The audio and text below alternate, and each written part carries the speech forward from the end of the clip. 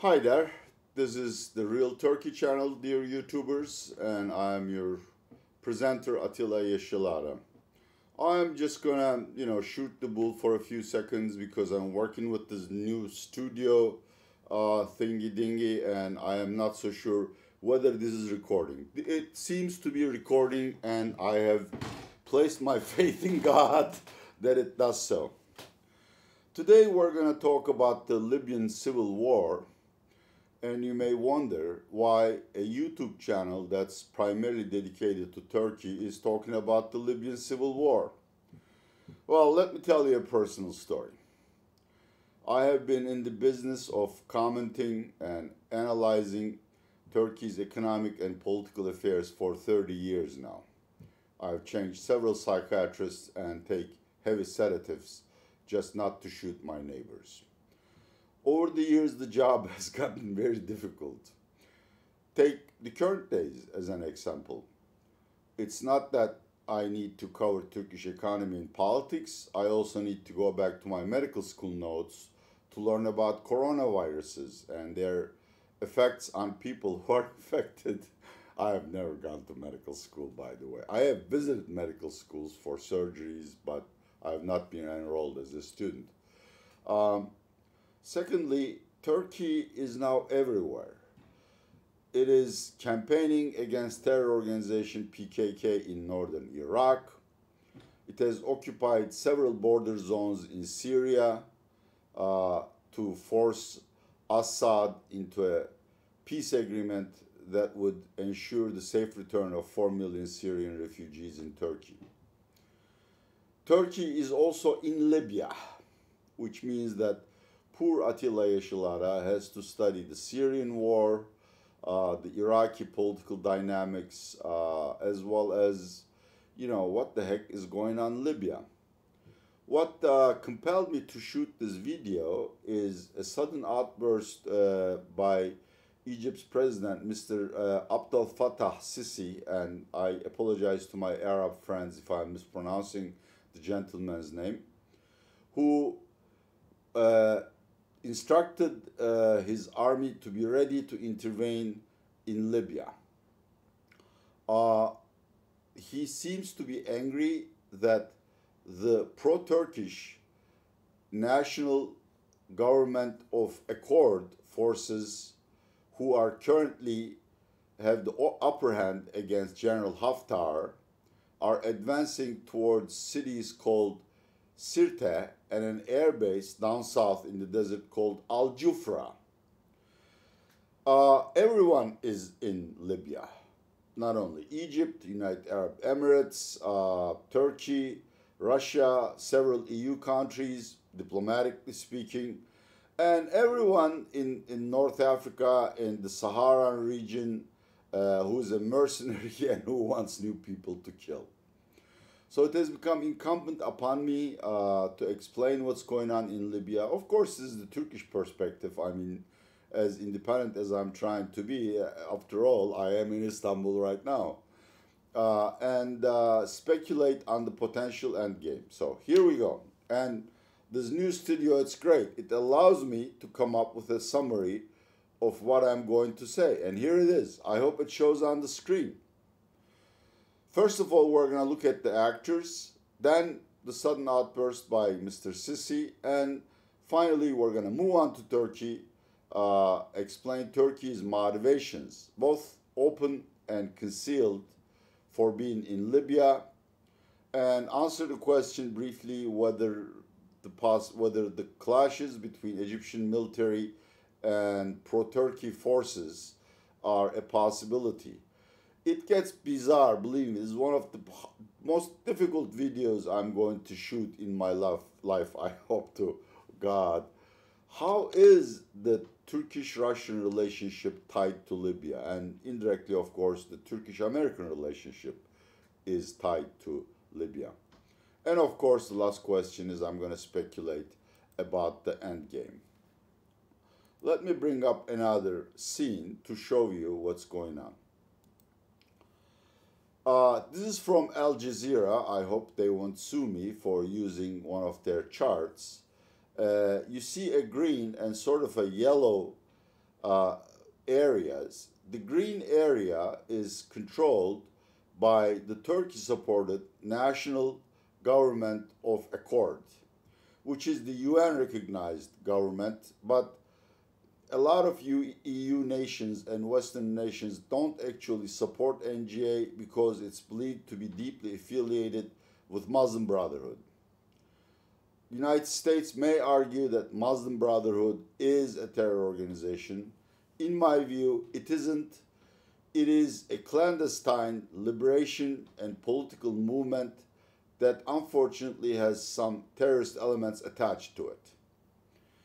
It has been very active in Egypt when Mr. Mursi was president, who is deposed by Mr. Sisi, and Mr. Sisi kicked out all Muslim Brotherhood members and, put the rest in prison. So they are currently nestled in Turkey because Turkey is also a support, well, I shouldn't say Turkey, I should say Mr. Erdogan is a supporter of Muslim Brotherhood. The yellow area belongs to the rebel government or the opposing government of General Haftar, which does have some claim to legitimacy because if I understand it correctly, while the national government is in Tripoli, the assembly has migrated outside and has taken sides with Al-Haftar. Now, not Al-Haftar, General Haftar, or Marshal Haftar, or Haftar, I don't know how it is pronounced. Now, General Haftar was about to win this war. I can't use my pointer on the studio, or maybe I can if you see it. He has occupied most of these green areas and in fact laid siege to Tripoli, and his forces has entered some outer skirts of Tripoli. That's when Turkey decided to get involved for reasons I will explain later, but it made a difference. Even though this is denied by Turkey and people who say this are usually tried and convicted of disclosing military secrets, but it's a well-known fact that Turkish special forces are both at the front against General Haftar and also advising the NGA military.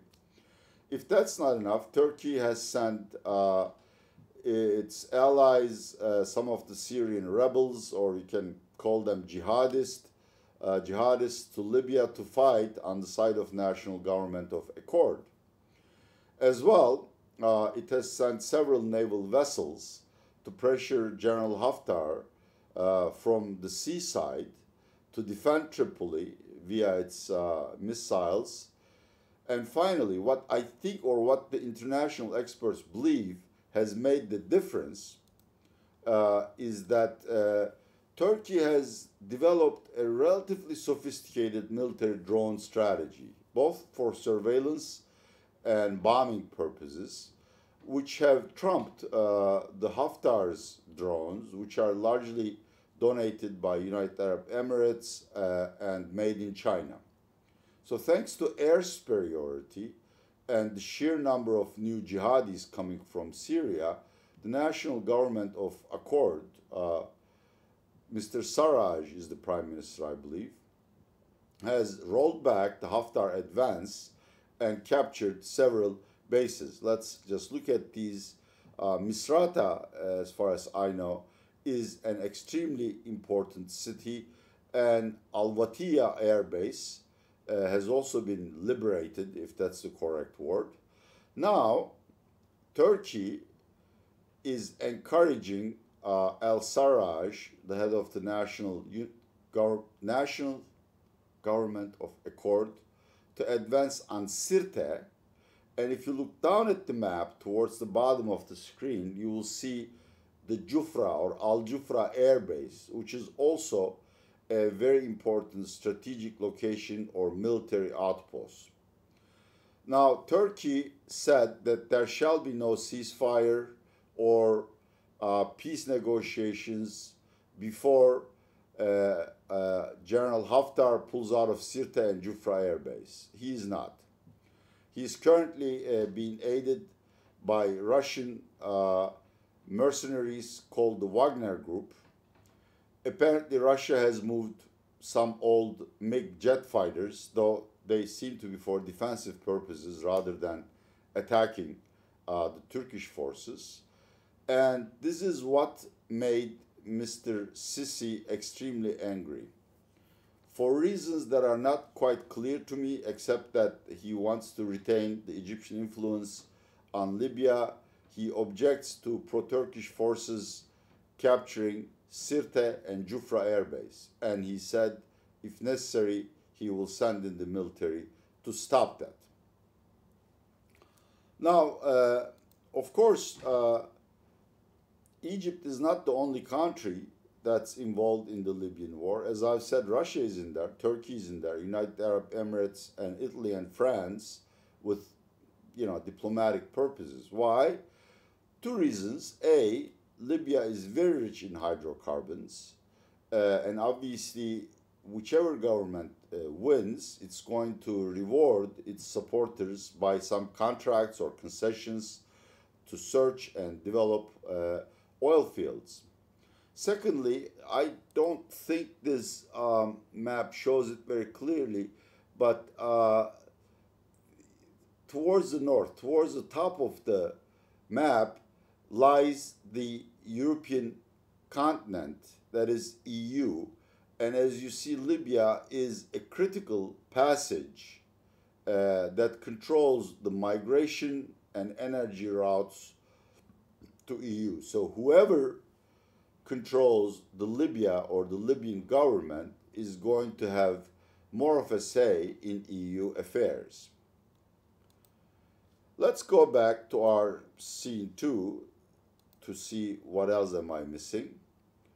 Why is Turkey in Libya? Well, as I've said, Mr. Erdogan has a strong affinity with the Moslem Brotherhood. He thinks that Moslem Brotherhood in the Sunni Arab world and Hamas are his venues to reach the Arab street and to increase his influence and popularity among Muslim Arabs.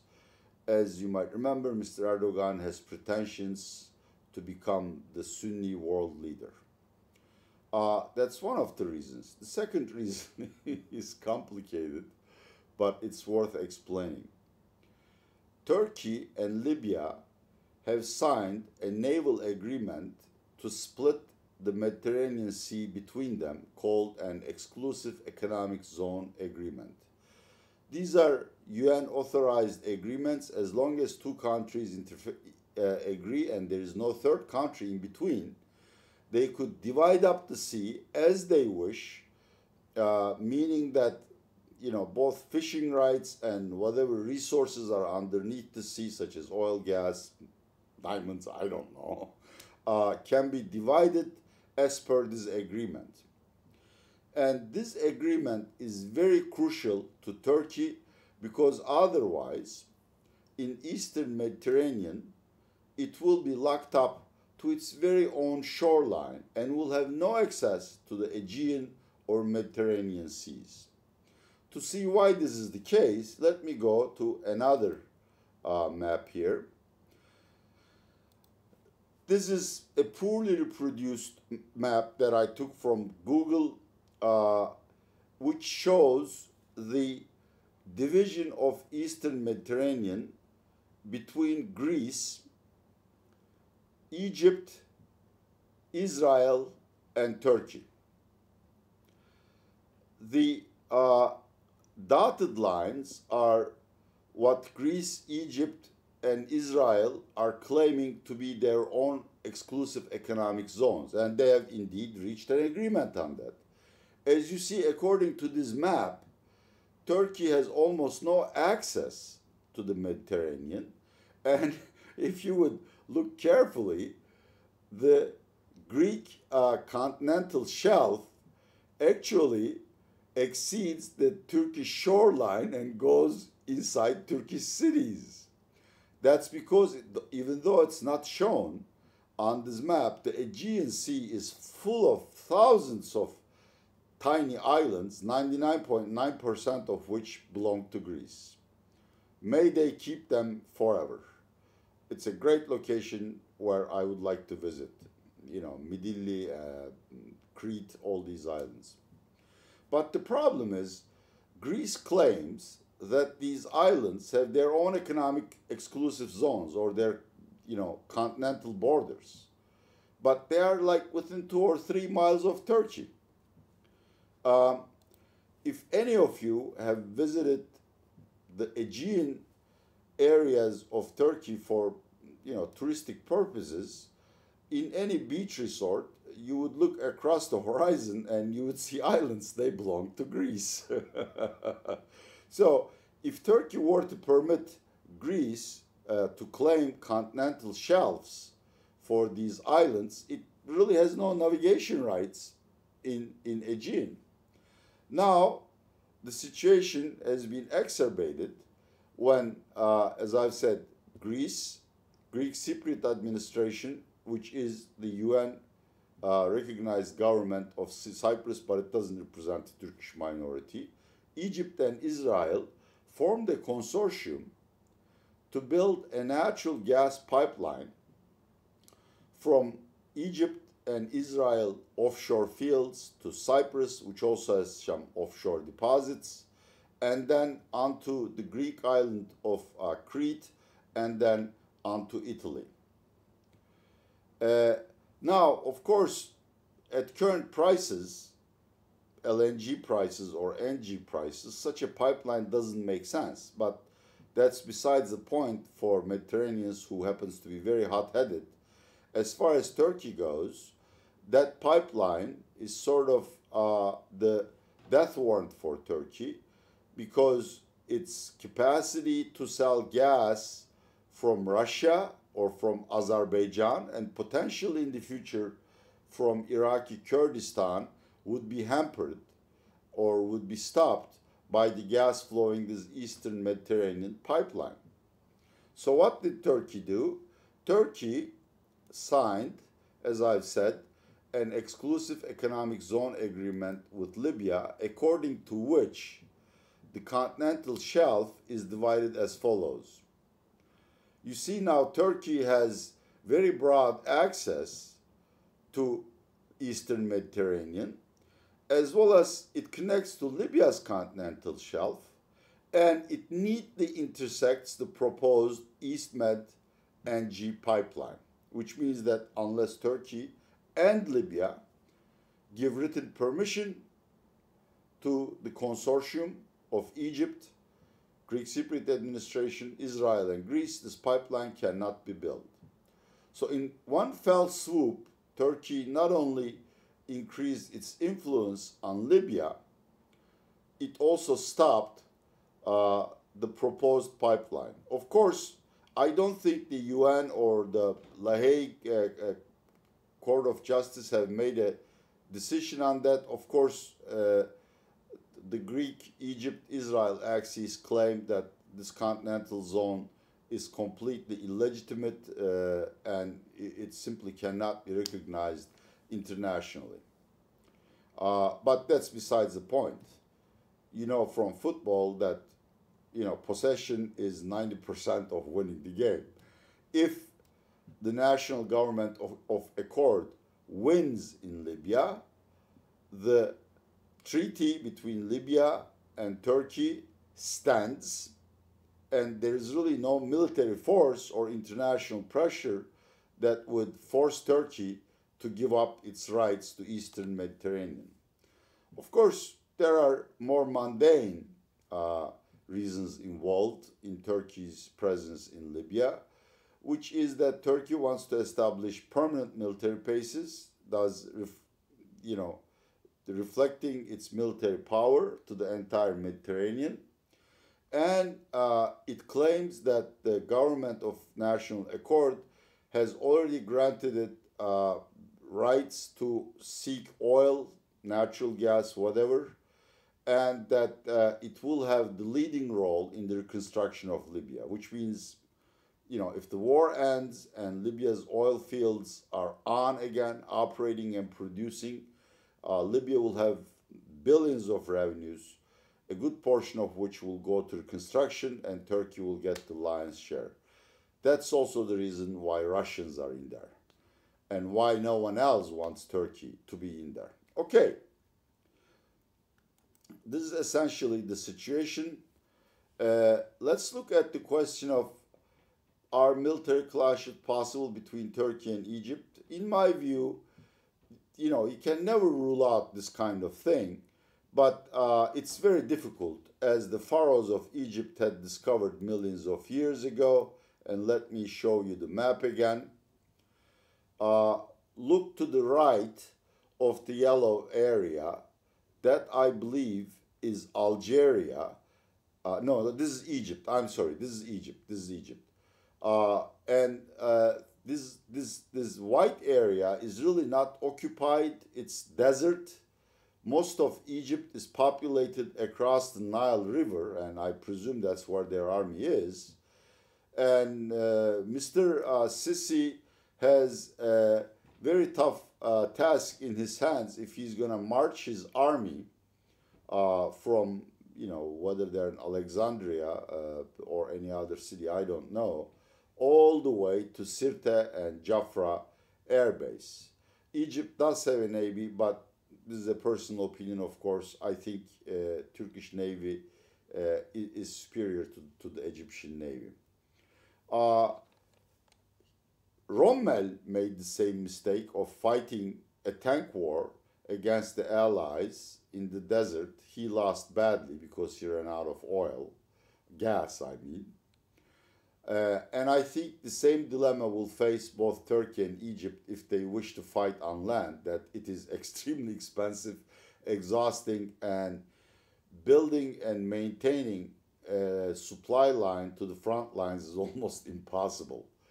Also, both countries are suffering deeply from the COVID-19 epidemics and sort of short of financial resources to fight prolonged wars. So I think Egypt is bluffing, and there are not going to be any military clashes in Libya.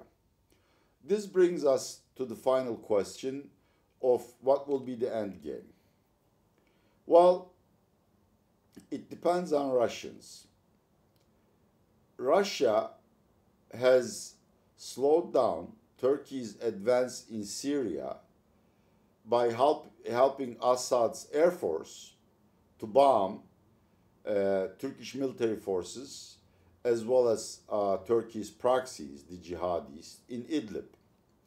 It could do the same in Libya by using its MiG jet fighters to bomb pro-Turkey forces and help General Haftar to roll them back. But in my view, that's also a very costly exercise for Russia. I believe Russia's first prerogative would be to cut a deal with Turkey so that they share Libya equitably, of course, defined by Mr. Putin's viewpoint. And both of them use Libya as a launching pad to put further pressure on EU. I think this is the most likely scenario.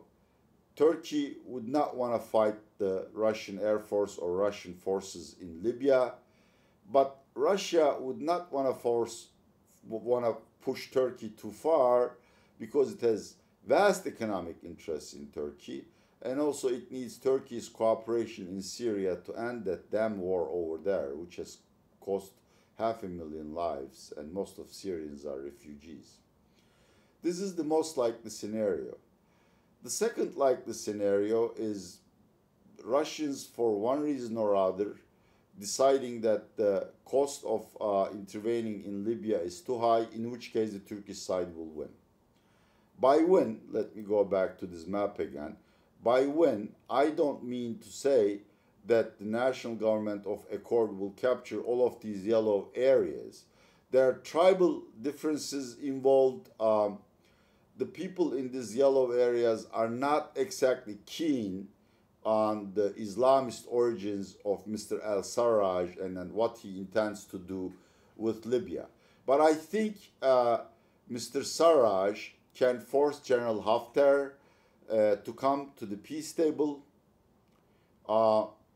and to recognize the legitimacy of the El-Sarraj government in return probably for a sinecure job or some of the economic spoils. And in that outcome, the most likely precondition for a peace deal by the NGA is Mr. Haftar recognizing the exclusive economic zone treaty between Libya and Turkey.